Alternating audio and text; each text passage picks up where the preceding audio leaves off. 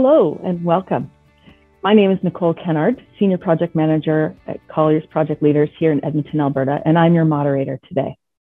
For the next hour, I'm honored to welcome you to a discussion on influencing supply chain diversity in capital projects. Our panel of industry experts will address questions and challenges faced by key stakeholders in the process. We include owners, project managers, design and engineering consultants, and contractors.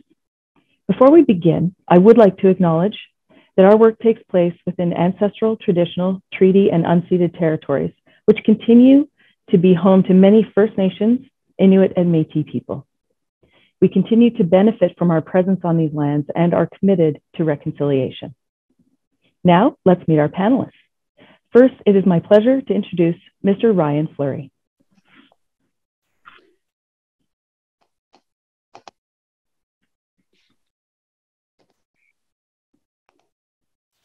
Hi, good morning. Ryan Fleury, I'm with Microsoft. I am a real estate portfolio manager based in the Greater Toronto Area. In my role, I'm responsible for overall real estate strategy for portions of Canada and the Midwest.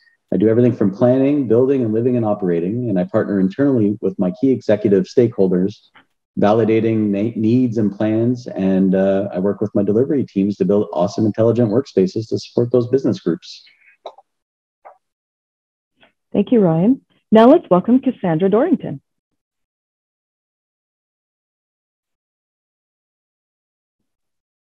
Okay, good afternoon.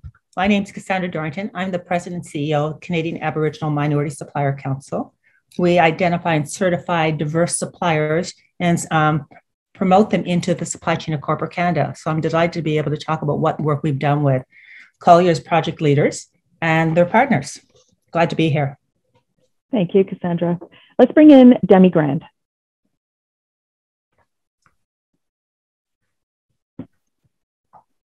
Hi, good morning. My name is Demi Grand. I am the Manager of Interiors for Synergy Projects General Contractor out of Edmonton, and I was acting as the project manager on this project. Welcome, Demi. And finally, our very own Bonita Craig. Hi, Bonita Craig. I'm the Managing Director within the Colliers Project Leaders Infrastructure Advisory Group, and I also wear the hat of being our diversity and inclusion champion across our business.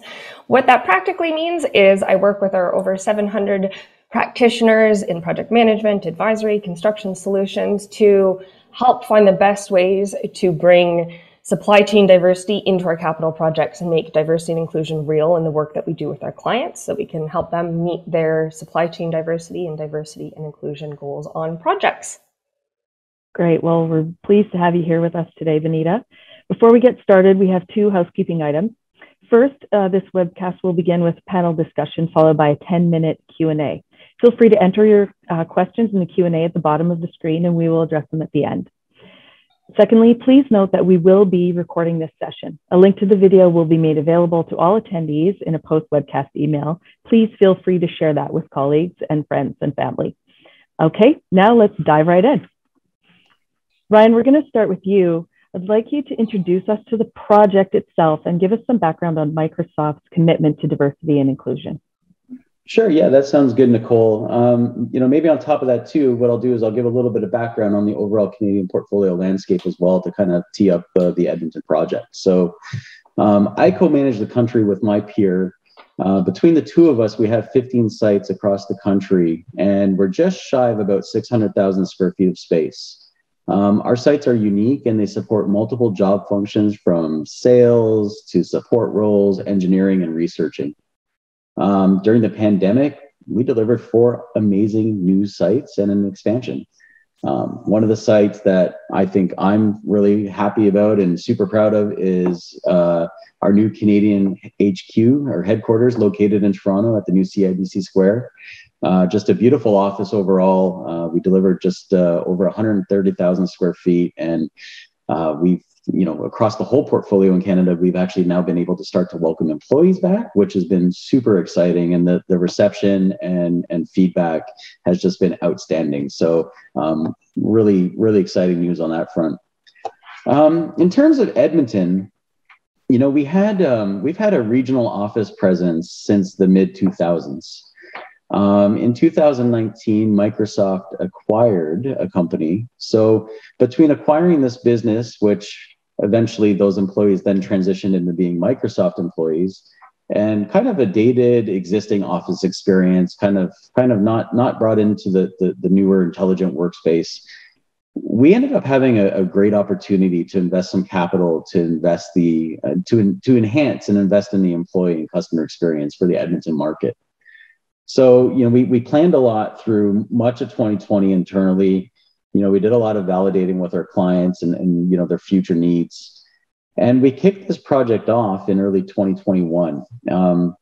Well, I was super excited for the project and everything that goes into the project around designing space and bringing on project teams and all the work that goes into it. I really wanted this project to be different than anything we'd done in the Canadian landscape. And it was specifically around supplier diversity, which ultimately was inspired by the Racial Equity Initiative at Microsoft, with the goal of more inclusivity both inside and outside the company. What we have seen is about a third of our suppliers right now working on Microsoft active construction projects in the US now are minority-owned businesses, including with people with disabilities, diverse racial and ethnic backgrounds, and gender identities. So really, as we kicked the project off, I was like, how can we translate this into Canada? It was uncomfortable from my perspective, a little bit of a fish out of water. I found that, working with my peers in the US and some of the things I was doing in that landscape, it was a little bit more easy to validate and track kind of accreditations, certifications. And this was not something that we had explored here before. So it was a new adventure for us. And in my opinion, not only did Colliers project leaders and Synergy step up to the plate, they took a swing and they literally hit a home run with this and just a fantastic job. From the offset of the project that we're doing in Edmonton, the design phase specifically, what I was really envisioning was a sense of community for the whole project, from everything that we were doing. And how could we best focus on hybrid work and what that may look like without really knowing at that point in time, but how could we also design the space that could adapt over time to kind of, when we do, well, now that we brought them back, but when we were eventually going to start welcoming people back, what does that look like? So here we are today, April 28th, and we are getting ready to deliver this amazing site in June, an office that's just over 10,000 square feet of space, integrating both that acquired business group and our existing teams that we already had in Edmonton into one office, focusing on intelligent workspace, focused on community and collaboration, enhancing customer experience with a beautiful reception area, Teams-enabled meeting rooms, multi-purpose space with roomy breakout areas to host events.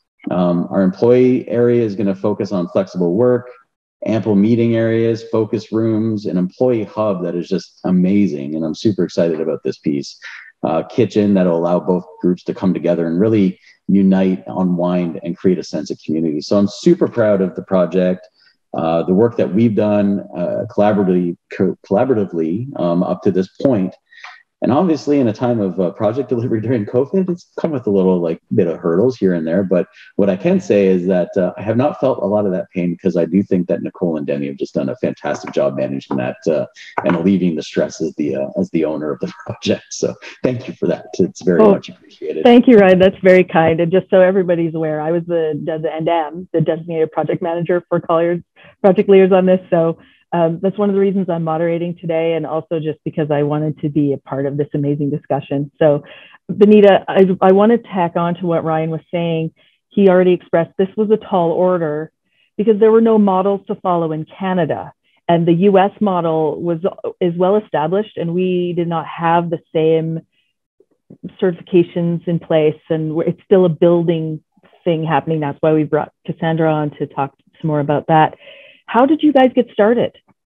Going way back to even before we were selected as the owner's representative project manager, I remember getting a call from you, Nicole, saying we had the opportunity to work with Microsoft, but Ryan and his team were very forthright in their supplier diversity ambitions for this project from the outset. And we knew that a successful response and the opportunity to help them deliver this project required thoughtful consideration to how we would actually make that real. You know, we often see in RFPs in the market asks for, tell us about what you do about supply chain diversity, tell us about your diversity and inclusion policy. And it's increasingly easy, quite frankly, to submit the generic statement. It was really clear, though, that on this project, and certainly has been our approach in all of those responses, to do a lot more than just here's our generic statement, our commitment and our beliefs. Here's some of the ways that we're making it real in our projects.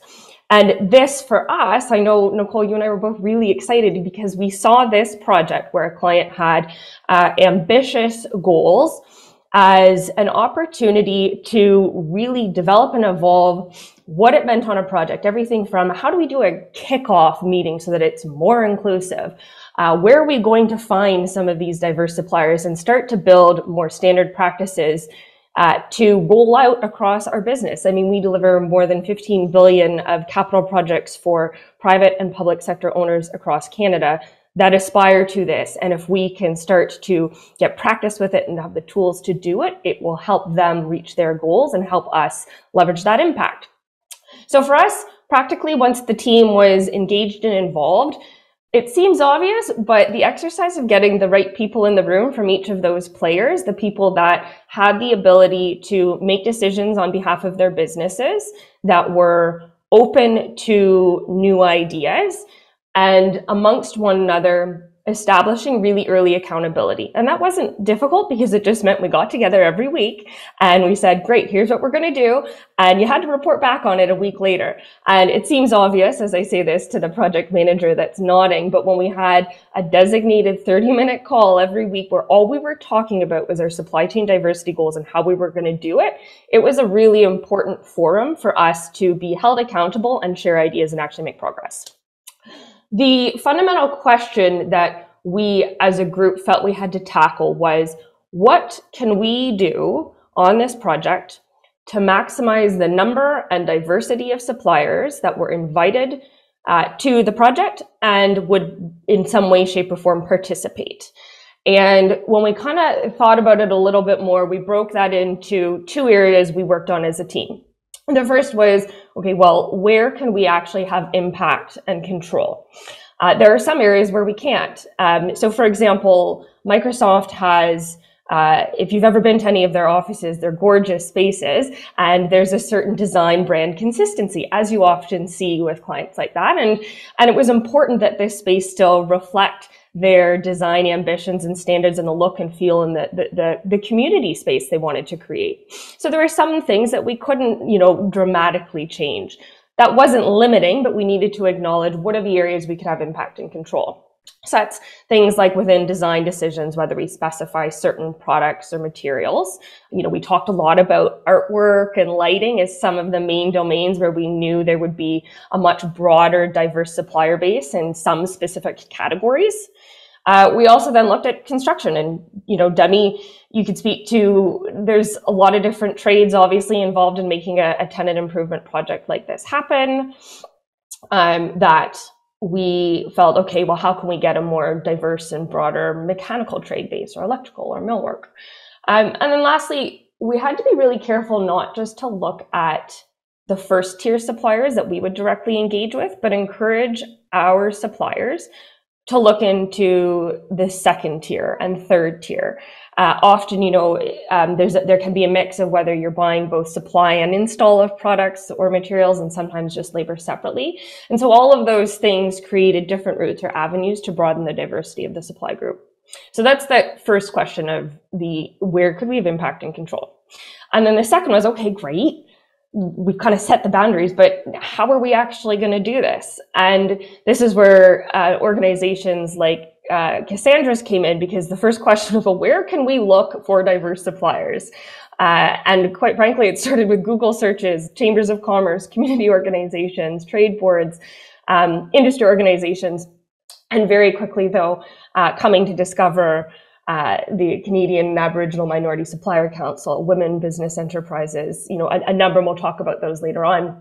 But network organizations that are emerging in the Canadian landscape and will be incredibly powerful in making supply chain diversity easier for projects going forward.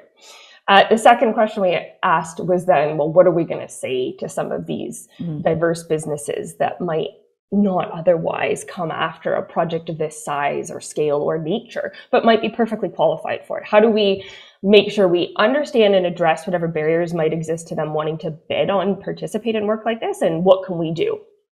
We did have a conversation and acknowledge that a lot of times for a diverse organization, there can be fear or hesitation about disclosing that they are minority owned or a minority large workforce, because in the past and maybe in many places still there's fear of being discriminated against. And so we needed to recognize that we couldn't just assume that given the opportunity everybody would jump at it.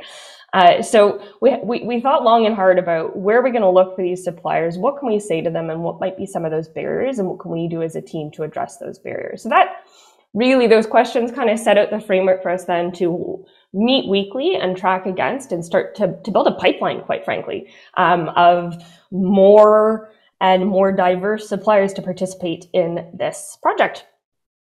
And so, Demi, I guess we've gotten a really great framework from Benita on sort of the big picture stuff. And then you sort of became the funnel, how we took all of those strategies and connections and ideas and language, and then you were the boots on the ground having to figure out how to do it. So we'd love to hear more about how you did that. And then, you know, how did the market respond? What did you, yeah. For sure. I'm not going to lie. At first, I was overwhelmed. It's not something I've ever been involved in. And when Benita talked to me at first, I went, whoa, she's way smarter than I am. And I have no idea what's going on. So naturally, I did what everybody, I'm sure, on this call would do. And I hit up the World Wide Web. I began researching Employment Equity Acts, local organization like WN, CAMSC, and Startup Edmonton. And I went down that rabbit hole for a good 3 nights. My husband knows a lot about those organizations now. We began generating a voluntary survey internally at Synergy here, where we could issue that would let us obtain a catalog of local businesses in the market that self-identify as diverse businesses.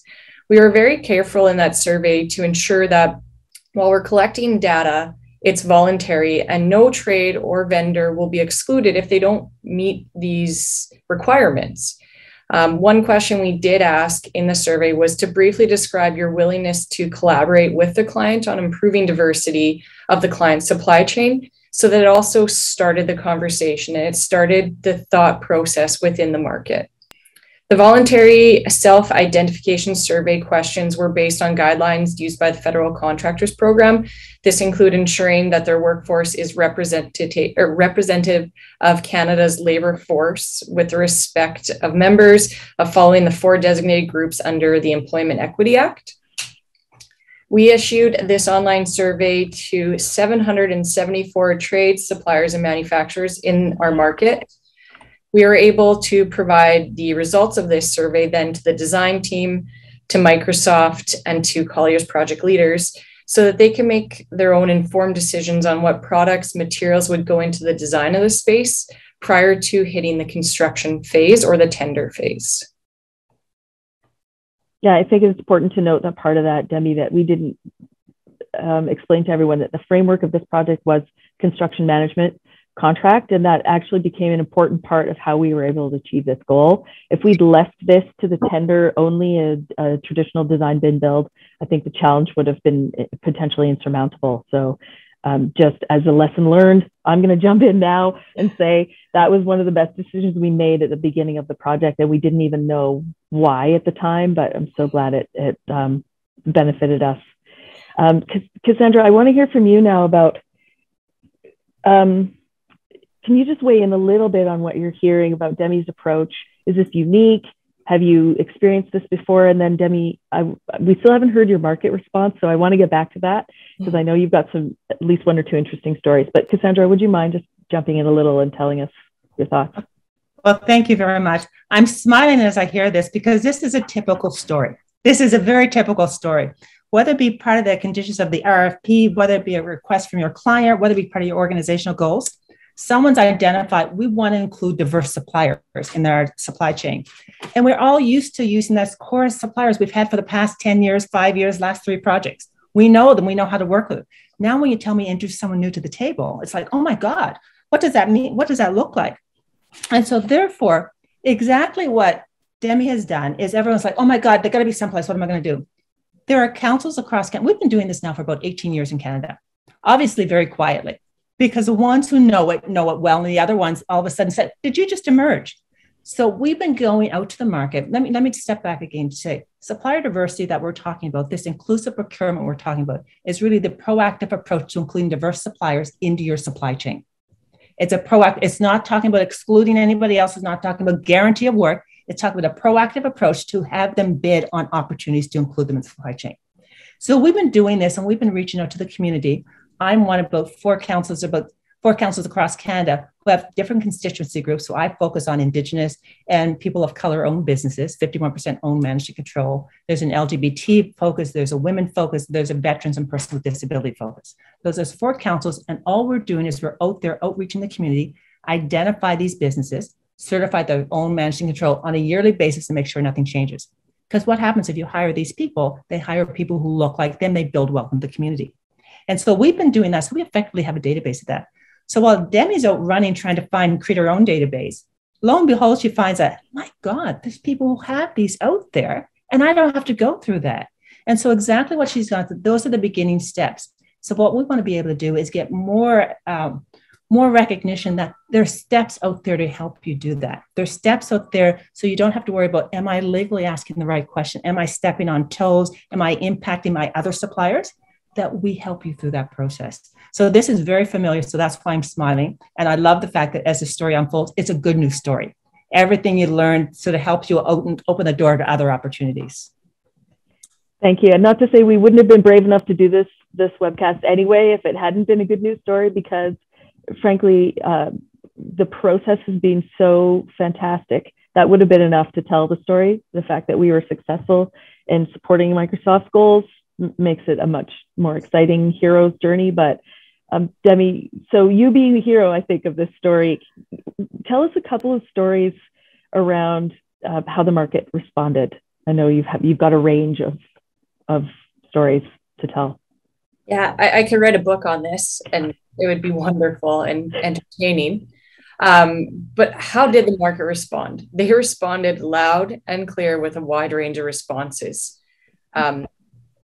I'll preface that if you're going to start going down this process, and I highly recommend that everybody does, make sure that you leave probably about 2 to 3 days open in your schedule when you're issuing this survey, as you will be flooded with emails, calls, and texts, wide range of responses. Overall, we learned that there's a lot of really proud individuals in Canada that are willing to share and volunteer this information. They provided a response of how proud they were as an organization to have a diverse culture through their ownership, labor force, and supply chain. It was quite rewarding to see the level of detail and information these firms were willing to provide and how diverse our industry really is. A lot of the trade partners came back with initial responses of no and declined. But as we started to reach out or take the phone calls, the emails, the texts, we began to survey them and challenge them. They started to think more than, is my company owned by a self-identified diversity group?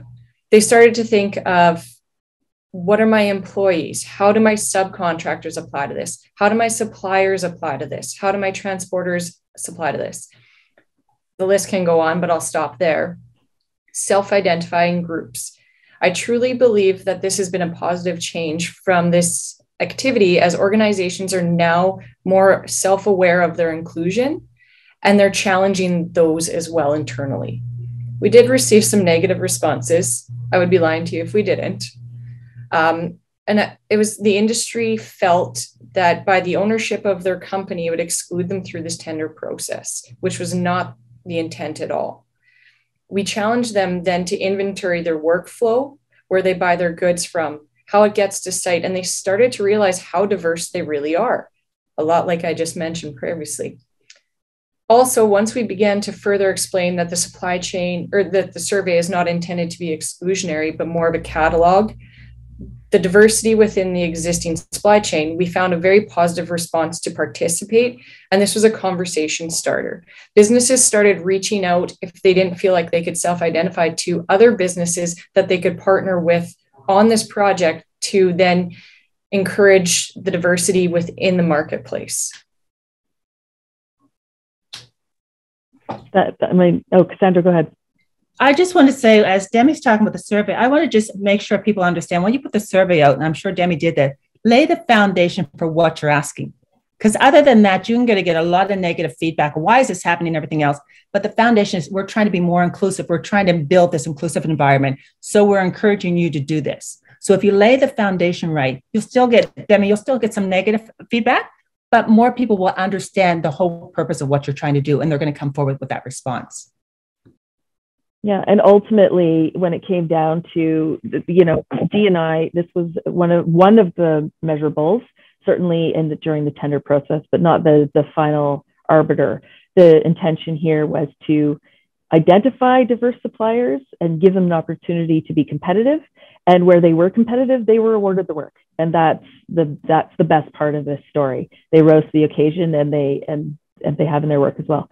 Ryan, did you want to add something? I was just going to say, I think you hit the nail on the head there. No pun intended to being in construction, but construction jokes. Yeah, less exclusivity, more inclusivity for the project. Listen, you bid, there's a goal line, right? Like we may not reach the goal line, and that's okay, right? And that's the thing. But getting to that goal line, whether or not somebody bids on the job and gets it, we've now been able to put something in our Rolodex for future, right? Like, maybe they didn't get it today, but 2 years from now, 3 years from now, maybe they've built up a little bit more even, and then we can start awarding a different. So really, at the end of the day, the pipeline is growing, right? And that is still a win.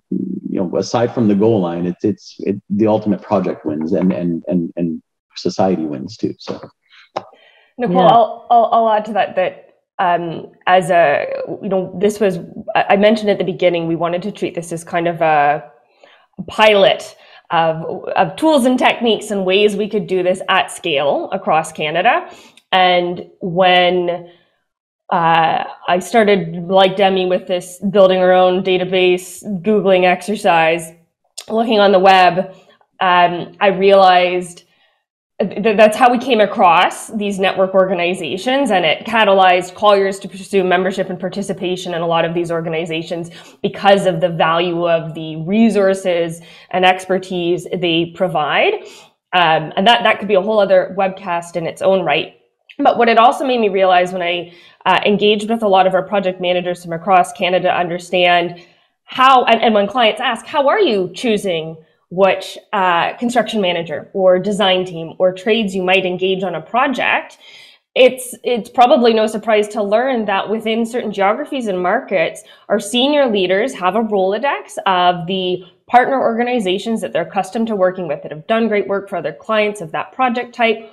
Those are the 10, 15 people that they'll go to and invite on a project. And it became very apparent that we, and Cassandra alluded to this, in order to reach the goal of more suppliers and more diverse suppliers on this project, we have to intentionally seek out people we haven't worked with before. I remember on one of our Friday sessions, Nicole, we were mentioning a couple firms and trade groups that we had all worked with before, and you said, but wait a second, we're doing it again. How do we make sure that we go outside of the box? We can't possibly know of the organizations we don't know. And again, I'll keep harping on this. It's, organizations like Canadian Aboriginal and Minority Supplier Council are doing the heavy lifting and have been. And you described it perfectly, Cassandra. I thought, these are new and have just been created. And they haven't.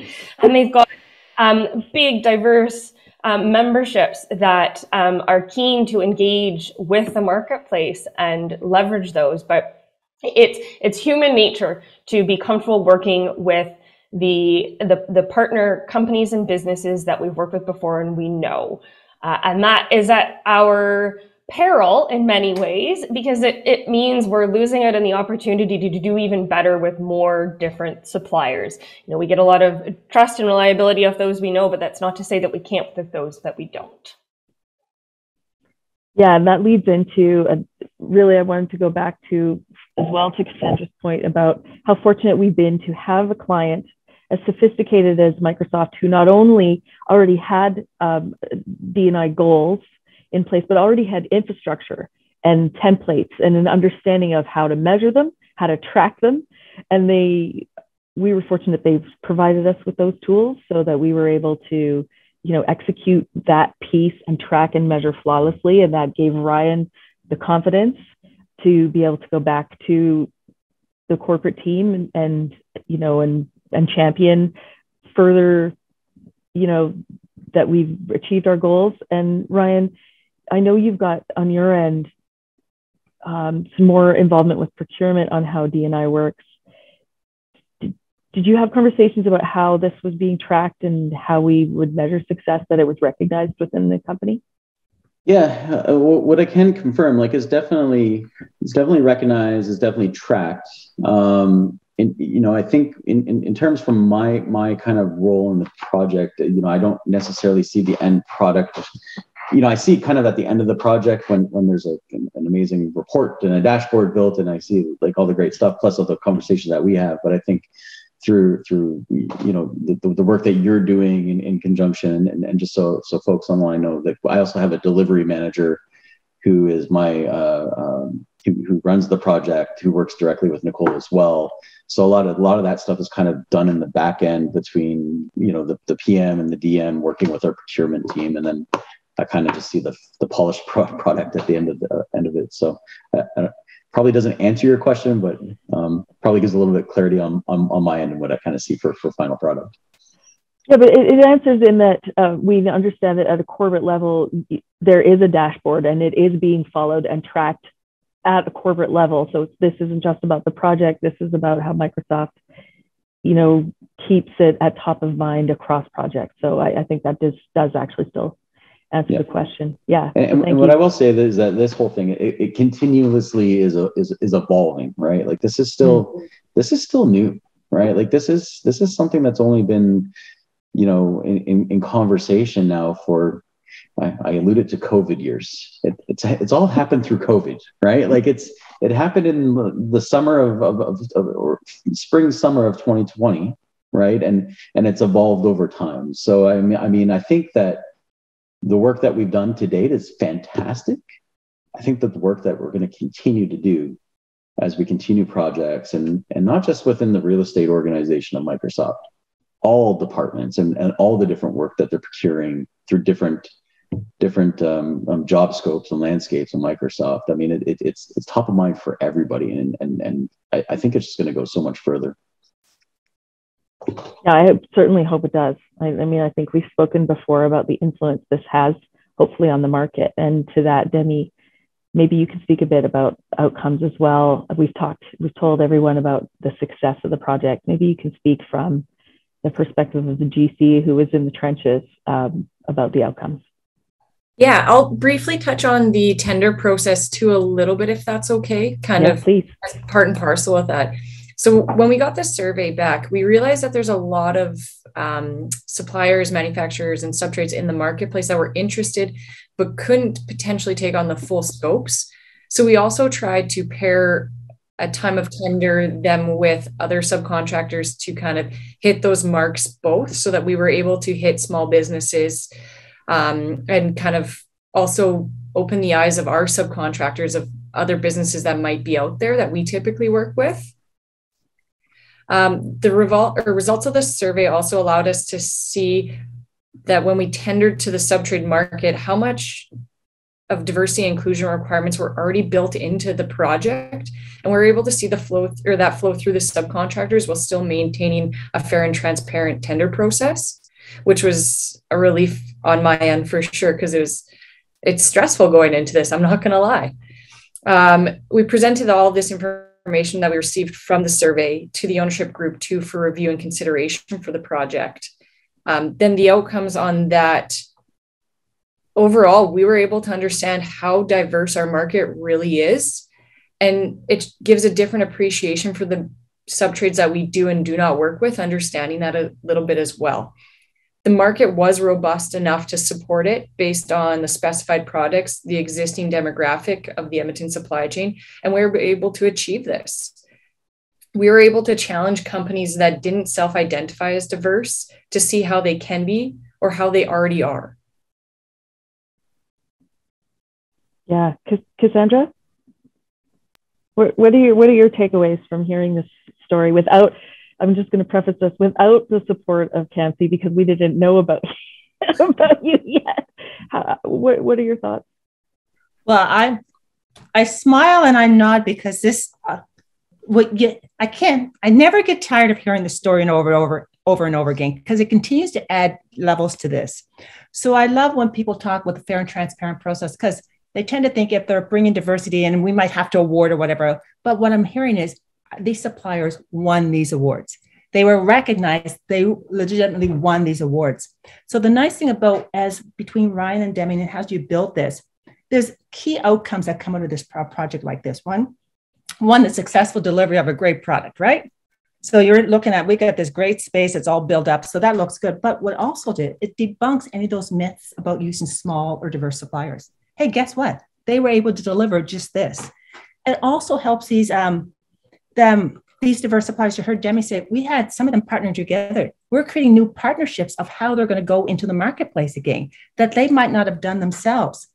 And they've also been able to, in some cases, in this in particular, held their own. In some organizations I've worked at, they exceeded expectations. They turned out not only to be the diverse supplier of the year, but the supplier of the year because of what they delivered. So we're seeing this time and time again. But when I look at the outcomes on the other side, and we tend to want to think on a business perspective, not the other side, this diverse supplier that you brought into the table, it helped them build capacity in their own ranks. It helped them actually, this qual that they had, they completed this project, they can use on another project as they're bidding on to say, look at the work I've done that helps them garner other work that they're looking at doing. They can also tend to, guess what, hire people who look like them. They live in communities, they hire people who look like them. They're actually building wealth in that community and they're actually sort of generating wealth in the economy. And, you know, the other day I was at a session and we brought an Indigenous woman in. She owned her own business. Now she works for corporate. And she wanted people to know the outcome of what happens when supplier diversity works well. So she said, I'm working for this corporation. We go in a small town. And it's a very small town that, you know, it's almost like a dying small town. There's not a lot of work. Businesses are leaving. Children are not staying there. They're leaving high school and going away. And so they come in and she's like, and I'm talking about diversity. And she said, we should be talking about how do we help this small town? What happened is as they got more of these small, diverse businesses working, they started generating the buzz in the town. The kids started staying in the town. Other ancillary businesses moved into town. She said, I never thought about the impact it would have on generating business development, generating the economy. She said, it's amazing. So I say the same thing. When you think about the Edmonton project that you just done, the businesses you've built up that now are ready to be able to deliver on other businesses. And you're seeing a beef up in the economy based on what you've done. And the whole economy, not just the diverse economy, the whole economy. So there's so many outcomes out of this that I see time and time again that I never tire of hearing this story. So we don't want to move into Q&A without talking about lessons learned and takeaways from this.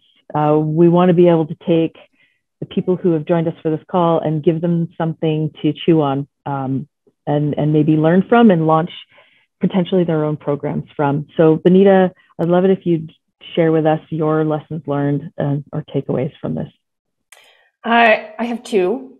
The first is, if I haven't made it clear enough yet, to leverage the network organizations, and we'll share some resources at the end of the ones that Cassandra has referred to and that Colliers is now a partner and supporter of.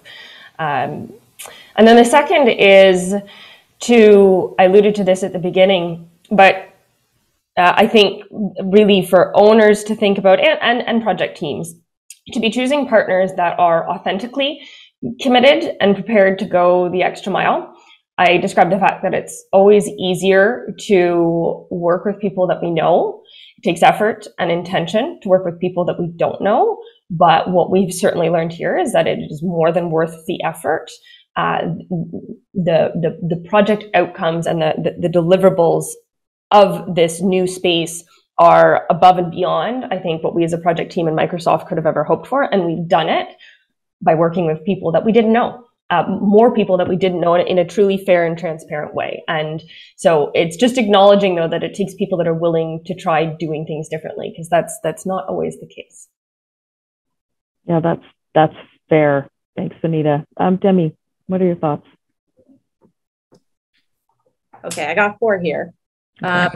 Similar to when we discussed some of the negative responses we received from the survey, one takeaway that we have on the GC's perspective is giving more clarity ahead of time. A lot of the subs or suppliers were kind of put off by this. We next time want to make it 100% clear that this is an intent to catalog and it's not an exclusionary exercise, but it's an opportunity exclusion. Where it was new to the industry, as we've seen a lot of diverse methodologies on contracting, which has become a more value-based selection criteria, I just got to say props to Microsoft.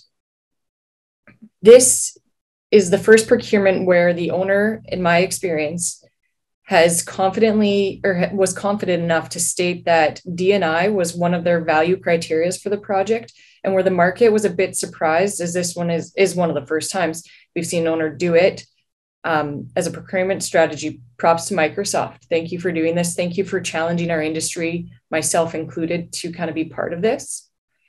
Third one, the market's robust enough to support it. The trades and suppliers are willing to work on it and, hit those criterias. Don't be afraid to ask the questions.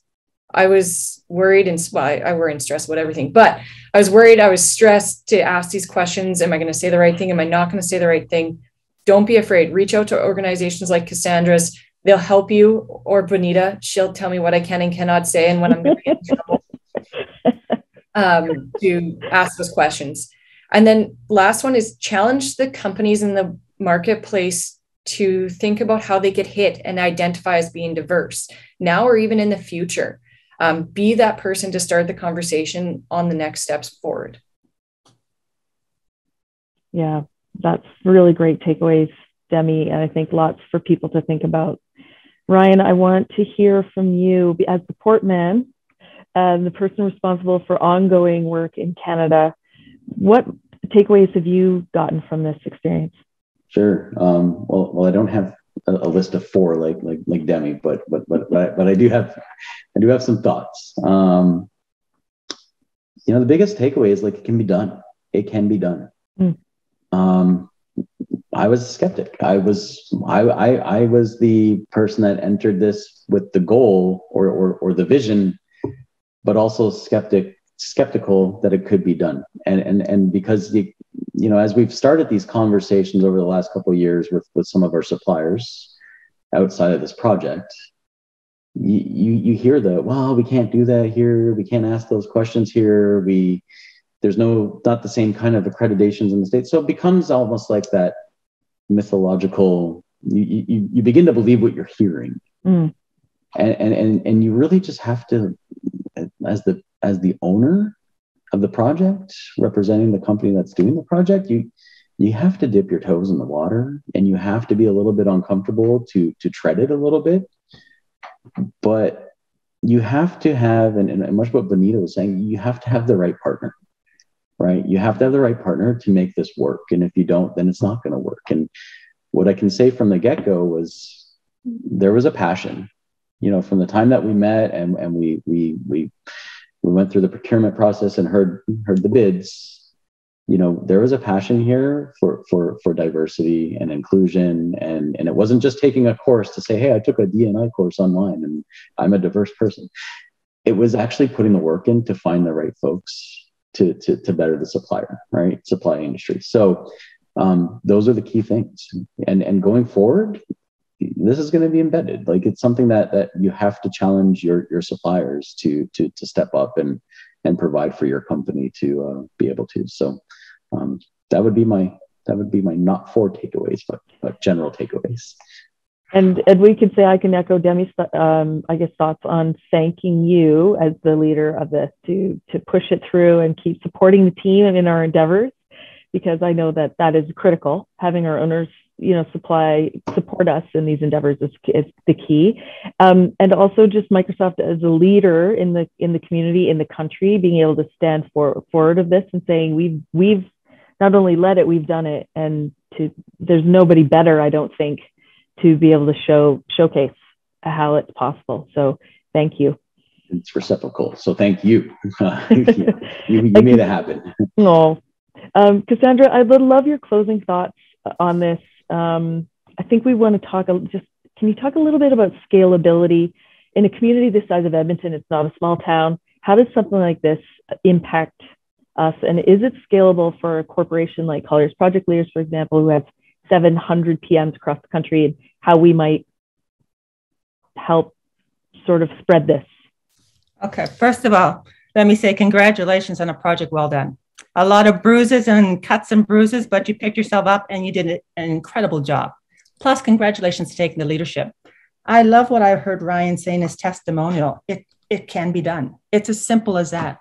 So when we talk about going forward, a couple of things I want to put in people's minds as they think about that. Building a robust supplier diversity program takes time. There's a lot of lessons learned this time around. When you do the next one, guess what? There's still going to be other lessons to learn. Because again, what you're doing is you're building a foundation. You're building a foundation of whether it be suppliers, whether it be processes, whether it be practices. And those are the things when you look at Colliers and sort of as you move in it, you're going to start to build, what does this process look like across our organization? It might be different in Edmonton than it is in Halifax, depending on the trades, depending on the sort of location, what you have access to. So you have to think there's differences across the country that you're going to be looking at, the combination of that. So take that into effect. But when you use councils such as CAMC, WeBe Canada, CGLCC, we are national. We have outreaches and partners across the country that can help you amass whatever you need to be able to bid on that. Plus, as more opportunities come down, we'll have more suppliers come to the forefront. Suppliers come when they hear there's a great opportunity. Guess what? They come out and say, pick me. I want to bid on that, because the opportunity avails itself of that. So I want people to realize there's a lot of diverse suppliers out there awaiting the opportunity to bid on these projects. So again, as Ryan said, I didn't think we have them, or Demi said, I don't know where they're at. They're out there. Let's make sure the opportunities come out. So as you look across the country, be aware of geography, be aware of the resources you can have access to that will help you go through this. I love when Ryan was talking about Microsoft, because I've been talking to Microsoft for many years in the US as well as in Australia. They've done a tremendous job of embedding supplier diversity and building out their programs. And so I'm excited that Canadians now are doing that, because I've said to others, Canadians tend to be nice people. We can't do this, or we're already doing this. And what you realize is we're not doing it very well, but we can do it very well. So therefore, I'm saying the opportunities are there, the resources are there to help you. Just be brave enough to take that first step. And there are plenty of us to be able to help you take the next step. And as Ryan has said, and as Demi has said, and help you embed it in your culture, that it becomes part and parcel. It's not on the side of the desk. It's part and parcel of what you do in every project. Thank you. And I think for me, it's the key takeaway that I learned, Benita, I think highlighted this at the beginning, is this is not an endeavor you can undertake on your own. And I would not encourage that you do. This is a collaborative thing. This is a team thing. This is everybody, sleeves rolled up, diving in and figuring out in the weeds, figuring out the details, how to make this happen. Without the owner support, without, partnerships like with CAMC, for example, and without having a contractor who's willing to dive in head first, this is really insurmountable. So reach out to your network, encourage these discussions, have them over a glass of wine at your next event, start talking about it, make it important and bring it to the forefront, and start building a team of people and a network of people who believe in this and understand its value to our community. So thank you all so much. I'm going to go into just a couple of questions. This one actually, Ryan, I'm going to direct to you. It says, good to hear Microsoft is making supplier diversity a priority. I'm wondering what owners could do to help throughout the process. I think you're probably the best person to answer that. Yeah, I think it kind of goes back to what we kind of were just saying in some of our takeaways. As you have to find the right partner. If you don't have the right partner, you're not going to be successful, right? So I think that's very important, and I think that you have to be transparent when you have this. I hate to use the word initiative. Like you have this thing that you want to accomplish, right? You have to be transparent with your partners and your suppliers on what you're really looking for. And you have to start asking maybe uncomfortable questions and digging a little bit deeper to challenge them a little bit further to get outside of their comfort zone and their box, right? I always say, like, people do their best work when they're uncomfortable, and I think that's something you can definitely do as an owner. I will add to that. As I field a lot of these inquiries from clients across Canada, both private and public sector, that either through RFPs or through conversation, and a big part of why I think we were so empowered to be effective in this team is because Microsoft found the right balance of, as Ryan just said, being transparent and reasonably ambitious and specific about what they were looking to do, and then kind of just said, make it happen, and provided support and guidance along the way as we came back to them with hurdles, with challenges, with questions, and were prepared to engage with us on it. They weren't overly prescriptive in how we did it, in how we even tracked it. We knew we needed to track things. We knew we wanted to work towards the goal, but they didn't say it's got to be in this, this, and this. And it just afforded us the space to tackle it in the best way that would meet their overall project goals, because this was one goal of many for a successful project. And so it gave us that space to do it effectively without it being overly prescriptive, either through tender documents and in how they engaged a project manager or otherwise. Thanks, Anita. I think there's one question here that is on the top of everyone's mind, and that's, how often are we now seeing owners looking for this requirement? And we've talked about this before, about if you're working in any kind of government, big cities, any government, they're starting to hone in more and more on this. Can you tell us a bit more? Yeah, so I'd say at least 80% of RFPs, regardless of what we're talking about, the procurement event being for, whether it's for professional services or a contract, includes something about diversity or inclusion or supplier diversity. Where I think there isn't good follow through is in requiring your project teams to develop actual plans for making it happen. I think as far as the current procurement exercises go, is ask for provision of information and commitments or intent, or sometimes voluntary disclosure of proportion of ownership or otherwise. But rarely do they challenge the marketplace to say, how can you improve the diversity of our supply chain on this project? How are you going to do that here? Walk us through some of the steps, some of the tools you might use. How do we know that you're not going to just go and choose the 3 architects that you're used to working with in this market? And that is where I think owners can go a little bit further, because yes, they're talking about it, but right now it's more just an exchange of information. Can I jump in on this one too? So it's actually kind of a heartwarming story. As part of this process, I reached out to Startup Edmonton, had a great conversation with them. They were a great resource to use, which then when they started their new space for Innovate, as they're a subsidiary or branch, they've now made this one of their requirements. So when they went through their RFP stage, they said, how do we do this? How do we make it happen? Luckily, I was successful in the project. And so it was great to see that we're doing this again, and we're just expanding it further and further. If I can tack onto that, what I'm hearing now, supplier diversity is now, because it's underpinnings of your sustainability and the ESG goals, a lot more organizations are saying, how do I fit this in? So it's not just coming from there, it's coming as part of the overarching ESG goal. So if anyone's looking at that, if you haven't been tapped yet, that's coming down the pipe. Okay, so we are pretty much out of time. I know we still have a couple of questions, so we are going to respond to those questions in writing. We'll respond in an email with those Q&As so everyone can see them as our follow-up.